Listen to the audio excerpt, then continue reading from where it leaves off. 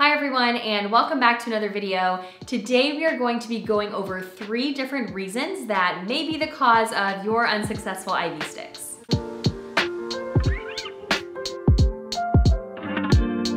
If you're new here, my name is Anna and I'm a critical care register nurse. I've started a lot of IVs in my career as a nurse, ranging all the way from 24-week babies up through adults. In this video, I want to share with you 3 reasons that I think are the cause of a lot of nurses' lack of success with their IV sticks, and I'm certainly no stranger to any of these. I've made all of these mistakes before, but let's jump right into some of the common mistakes I see nurses make and the really easy fixes and adjustments that you can make to become more successful with your IVs. I think it's also really important to note here that you do not have to be a super experienced nurse to be consistently successful with your IV sticks. While experience is certainly helpful and you can't teach experience, I think that learned skills can make up for a lack of experience and can kind of close that gap. So if you're a nurse who is not very confident or successful in their IV skills, regardless if you're a brand new nurse or a seasoned nurse,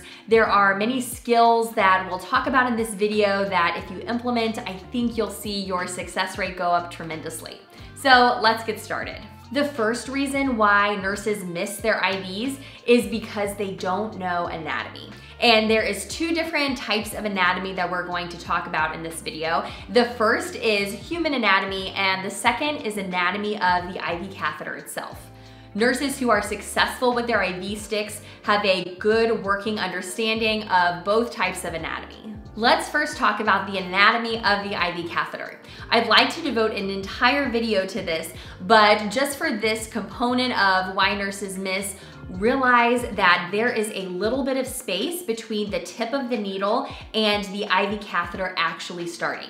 Many nurses are unsuccessful because when they insert the needle, they don't insert it far enough to have the catheter itself be in the vein. So of course the vein will blow if you try to slide off the IV catheter when the IV catheter itself is not in the vein. It's also important for you to look at the IV catheter that you're using to see if there is a little notch present in the needle of the catheter.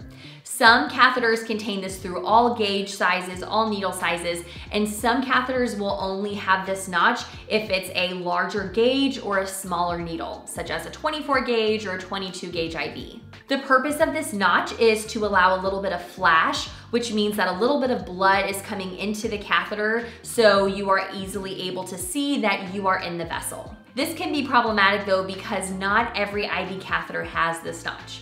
For example, the larger needles or the smaller gauge needles in my hospital don't have this notch. So nurses poking with an 18 gauge needle are looking for flash to see if they're in the vessel, and in reality, they're never going to see the flash because that notch isn't there. They would need to be looking at the little chamber that's part of the IV to see if there's blood collecting there.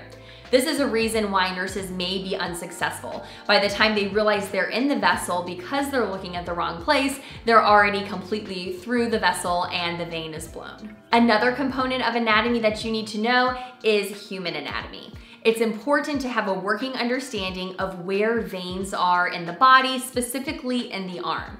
An easy way to do this is to look at your own arm. If you see veins in a certain place in your own arm, there's a very good chance that they're going to be in the exact same place in your patient's arm. Nurses who are successful with their IV sticks know where veins are located. Another reason that nurses miss IVs that kind of pertains to human anatomy is simply because they are poking way too fast.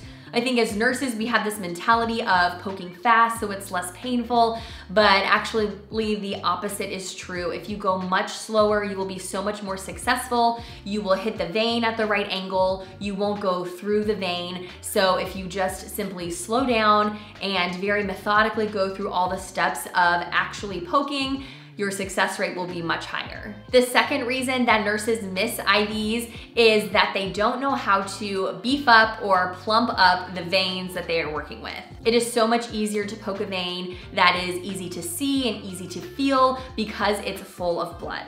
One of the reasons why you may not be seeing plump veins in your patient is because your patient isn't positioned well. This is an easy fix. The heart is a pump, and we want the extremity that we're working with to be below the level of the heart. We're going to use gravity in our favor to promote venous congestion. This creates a dependent venous stasis, and it is much easier to see vessels this way. Another way that you can plump up your veins is to use heat. Room temperature is typically around 70 degrees and the human body is around 98.6 degrees. Think about how easy it is to see your own veins when you're in a hot shower. We want the same effect with our patients. So wrapping up your patient in warm blankets or even just their extremity in a warm blanket for 5 or 10 minutes can really make a huge difference in your ability to see their veins. This tip is especially helpful in children. Many times I've been asked to go in and start an IV on a child where the nurses have been unsuccessful. I'll walk in the room and the patient is just in a diaper in a cold room on an exam table. So of course they're mottled, they're pale, you're not able to see anything.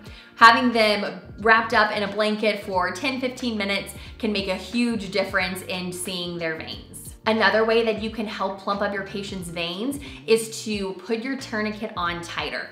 Many times the tourniquets that I see nurses place aren't on tight enough at all. If you have placed a tourniquet tightly and you're still not seeing a lot of veins pop up, you can also put a tourniquet right below where you're going to poke to. So you'll have 2 tourniquets and you'll kind of poke in the middle. This can be really helpful in dehydrated patients. So to recap, nurses miss IVs because they don't understand anatomy, both anatomy of the patient and anatomy of the IV catheter. They miss IVs because they don't know how to plump up veins.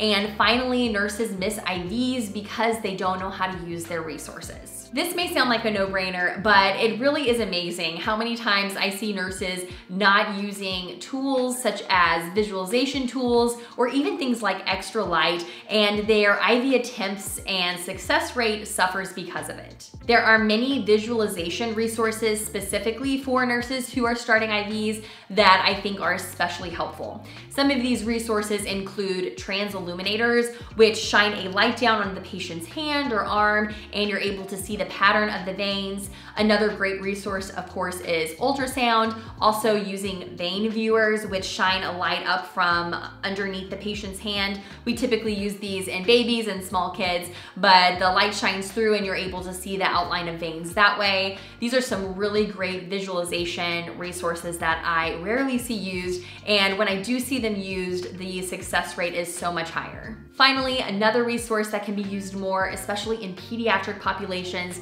is the resource of just having extra hands. Many times nurses are unsuccessful in their IVs because the patient is moving. If they had had extra hands there or hands able to hand them supplies as other people are helping to keep the kiddo from wiggling, their success rate would be so much higher. So don't be afraid to use visualization tools, to bring an extra light, and to of course ask for an extra set of hands to try to eliminate the amount of pokes that you need to use to successfully put an IV in your patient. So as you're starting IVs, don't be afraid to use these resources. Take a little bit of extra time to track down the transilluminator or to bring in an exam light, and certainly don't be afraid to ask for an extra set of hands. These little changes can make a massive difference in the success rate of your IVs. I hope this video was helpful. If it was, please give it a like.